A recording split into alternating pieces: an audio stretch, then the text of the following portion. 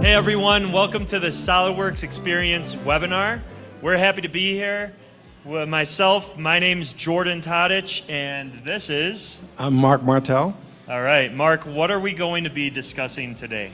So Jordan, I'm not sure you're aware, but as of July 1st, we introduced something called the cloud services with every new license of SOLIDWORKS. What that is, for the most part, is all of our SOLIDWORKS customers will now get the 3D Experience platform right from the get-go as soon as they purchase a new license. For all of our existing SOLIDWORKS customers, they have the opportunity to upgrade the subscription plan to include cloud services. For how many dollars? It's roughly around $300 to $400. And how many pesos? No idea. Well, we'll figure that out. So I think the question that a lot of us will have is, what do you get with cloud services? Yeah, it's going to be interesting. This is probably the biggest transformation to our licensing that the SOLIDWORKS community has experienced since ever. I mean, you've been around longer than I have. Can you remember anything bigger than this? I think the last big change we made is we made the 3 packages, right? SOLIDWORKS Standard, SOLIDWORKS Professional, and SOLIDWORKS Premium. And we took all of those add-ins and we sort of bundled them together. It's similar, I think, from that standpoint. Well, now that you brought that up, let me ask you this question. Does cloud services only come with one of those packages, or how does that work? So cloud services will come with any and all packages of SOLIDWORKS. Okay, so standard, pro, or premium. That's right. So any new licenses of SOLIDWORKS will now get cloud services. But let's dive into what you get with cloud services. Yeah, I'd love to cover that. We believe there's functionality with cloud services for everyone, regardless of what level you want to use. And we're going to talk about 3 different levels here today. Okay, so what are those levels? Those are share and markup. Share and markup. So that is very briefly just the ability to share a SOLIDWORKS file with anyone in the world. No one will need to install any software on the receiving end. That's right. And they'll be able to rotate around a 3D model. So that's valuable. I think any one of our customers can take advantage of that. I believe they all do. I think everyone here shares data with their customers, their suppliers, manufacturing, with their own colleagues. So that benefit out of the box is going to be a huge one for most of our customers.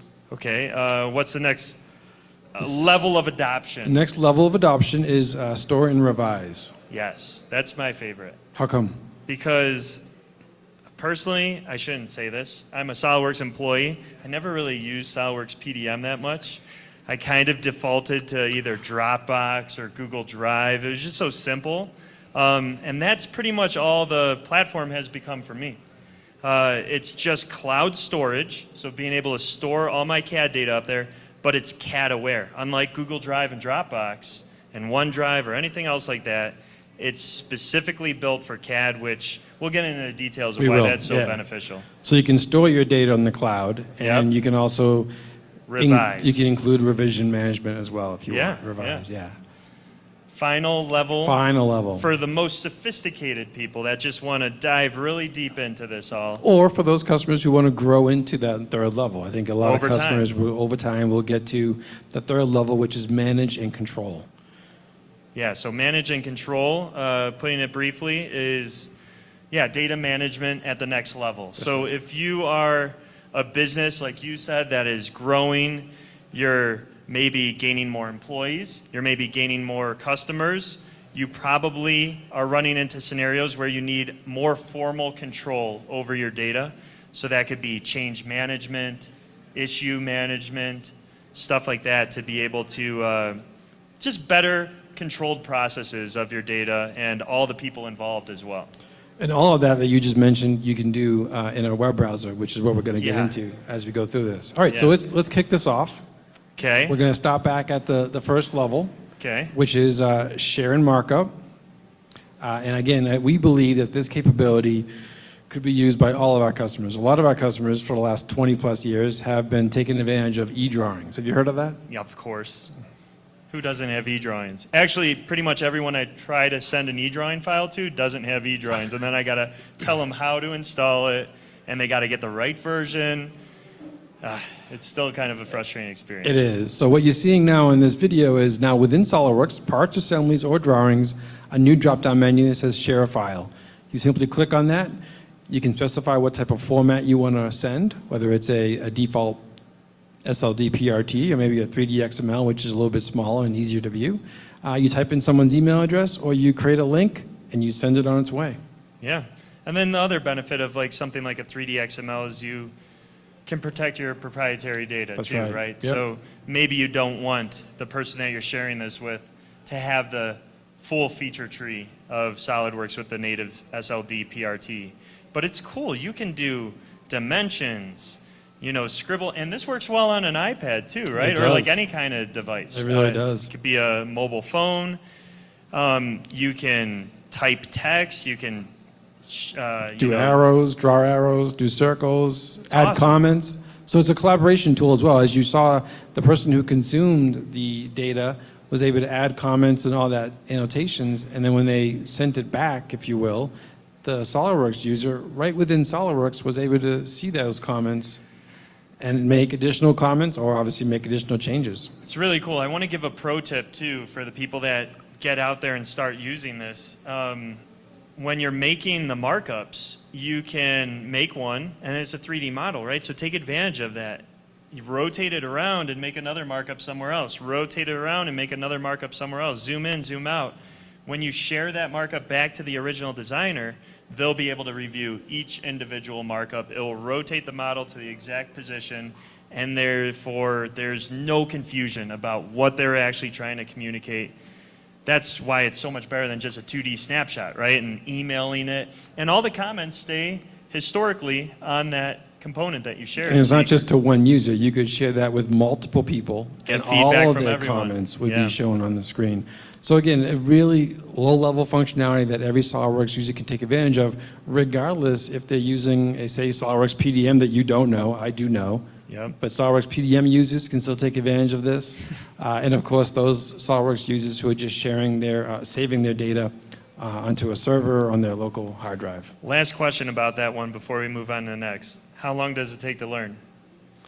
Well, you saw the interface, so I would say roughly, let's say 15 minutes. 15 minutes? 15 minutes. I thought you were going to say 15 seconds. Huh. It's one button and it's in one form. It's pretty quick. I think to find the annotations on the other side takes a few extra minutes. Yeah, okay. All right, so we're going to jump into the second one, which we label Store and Revise. So it's CAD-aware cloud storage. So let's get into the video, and Jordan, you can go ahead and This one's my favorite. kick us off. Yeah. I'll do this. Again, this is when I was talking about, you know, a replacement for generic cloud storage solutions out there.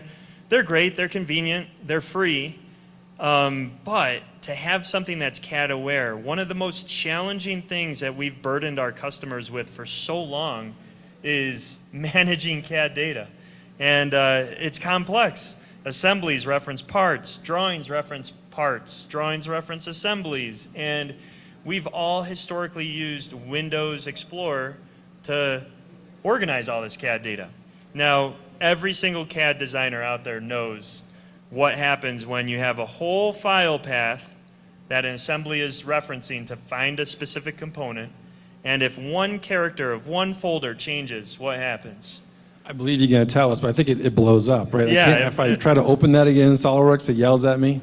Falls apart. You're trying to figure out what was renamed, where that file is stored.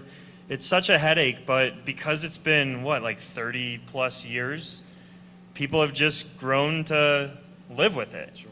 And it doesn't have to be like that. You know, we've had more advanced solutions that require professional implementation and things like that, but this is so simple to learn, it's so simple to implement, and all you have to do is start storing your data on the cloud, just like Google Drive or Dropbox, but you get advantage of never having to worry about CAD references breaking again. You get to take advantage of things like revision management.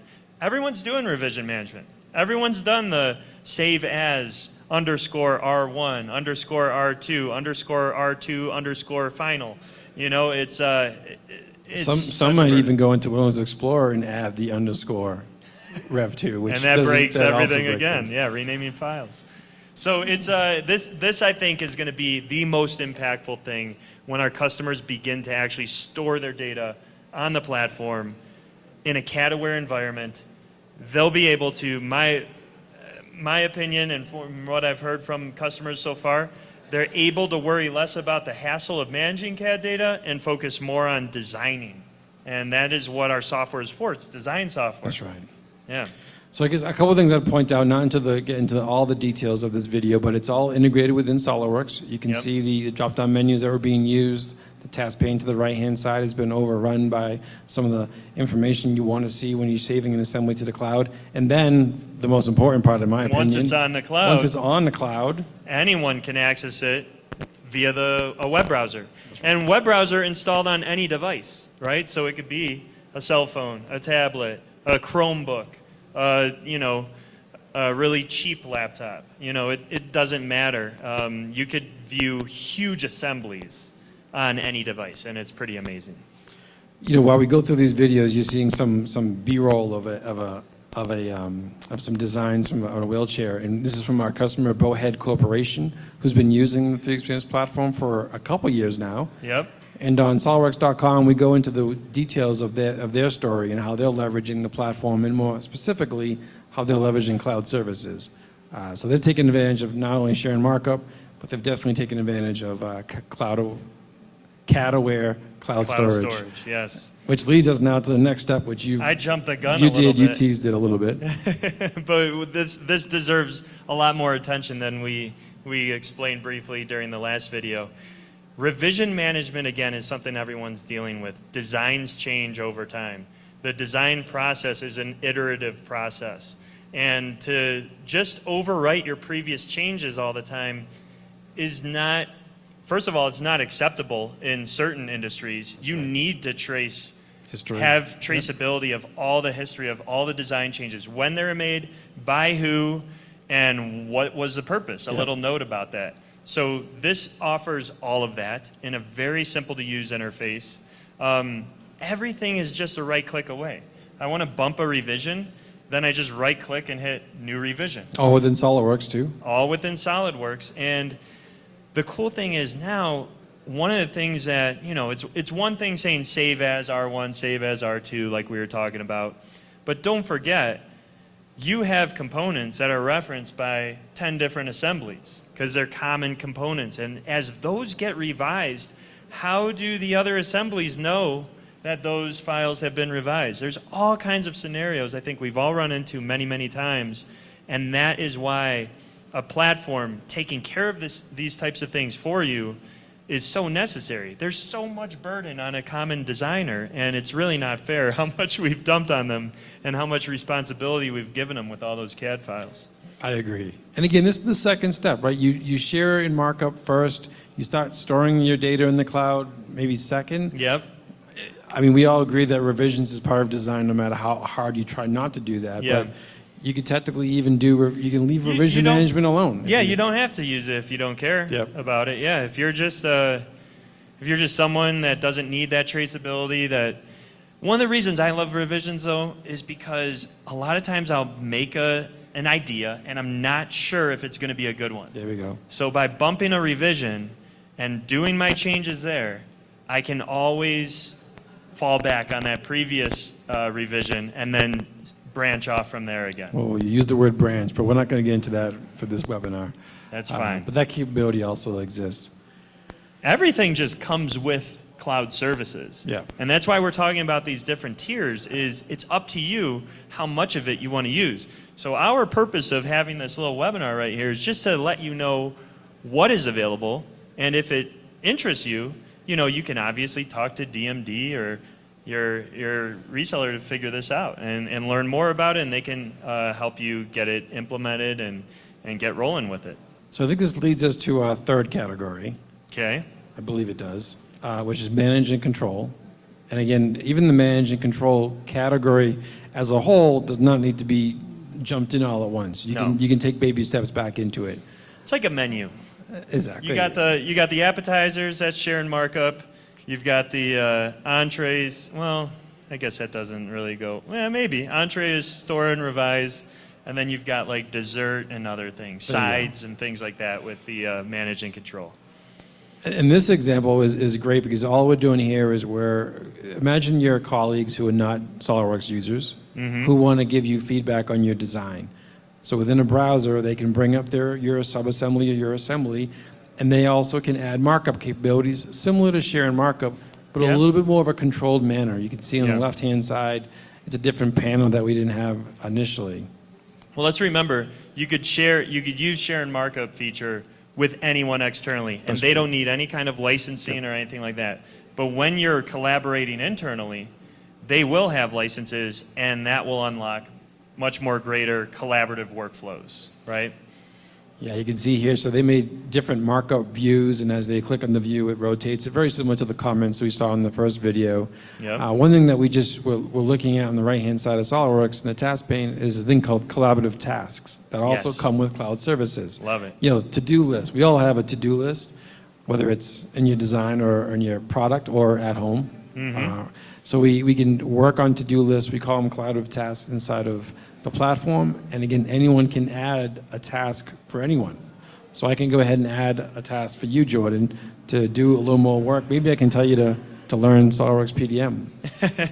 Well, it sounds pretty underwhelming when you say we could do to-do lists and collaborative tasks and things like that.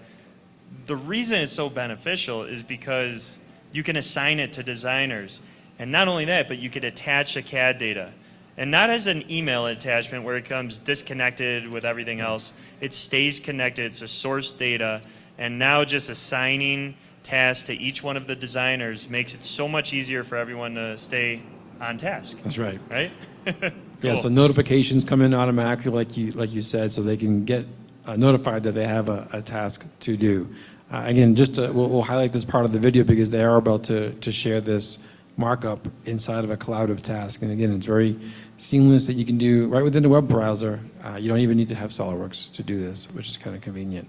So this is the first segue into manage and control, and I would argue this is sort of on the fence. Yeah, I'd say this one's more store and Store and revise. It's very easy tools to learn. 3D markup is one app, very simple. Collaborative tasks, super simple and fundamental. Yeah, here it is right here. Yep. And yeah, so I would put this in store and revise, Mark. It's very easy to learn, very quick, and I think a lot of people can find value in this. Fair enough. Now we'll get on All to right, the now more we'll get advanced into more users. of the manage and control. We'll touch on issue management with this next topic. And I like issues. We talk about this a lot is because... You like issues? Oh, I do. I feel like I get them a lot. Issue management, it's a great little concept within the platform because within a web browser, anyone in your company who has access to the platform can raise an issue. They can obviously make an issue regarding one of your designs, Yep. but they can also raise an issue about the level of food quality in the cafeteria. Yeah. What we're just seeing right now is the users, when they submit an issue, they can click on the 3D geometry and point out, put a little, like you're on a map and you're dropping a thumbtack exactly where the issue resides, like not geographically, but geometry-wise, right? So I think the coolest thing about this is exactly what you said, anyone in the company, because before I worked for SOLIDWORKS, I worked for a stamping manufacturer, and what we had out on the shop floor because the engineers design the tooling, the processes, and then the people on the shop floor actually execute all those processes, and they're the ones that run into all the problems that the engineers didn't think of, or maybe there's just a material change or some variable that was not addressed. What they would have are these huge binders, and they would fill out this form, just handwritten, and they would leave that at this one desk at the end of each shift. And a manager would have to flip through every single one and then probably type that into a spreadsheet. Who knows what they're doing with it.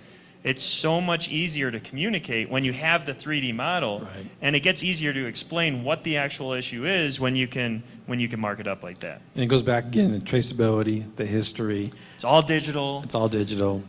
And, well, I think I know what's coming next. Because once you determine an issue, once you find out if this is an issue that's going to be addressed, you think about who are you assigning the issue to? Oh, wait, I know. So you get the other binder out, the ECO binder. Yeah, And yes, you create an exactly. ECO? Is that how you do it? Yes, and there's another form for There's that. another form for that. Right? All these things that were so manual before have really been automated.